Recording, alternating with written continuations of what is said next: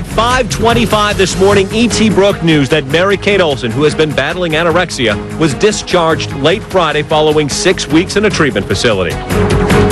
In an exclusive statement to Entertainment Tonight, her spokesperson said, quote, "She is feeling very well and is looking forward to rejoining her family and friends and preparing for her freshman year at New York University."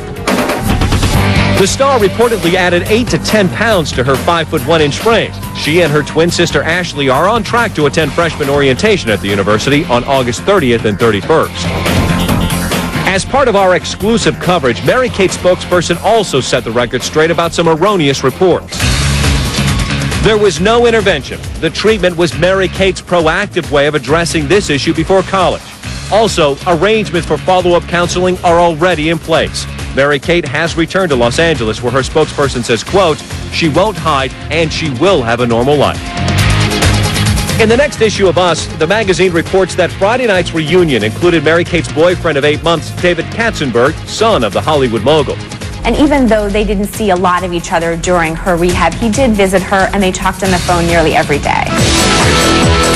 Tomorrow, only ET can show you the sisters' newest calendars with photos taken well before Mary-Kate faced her problems and sought help.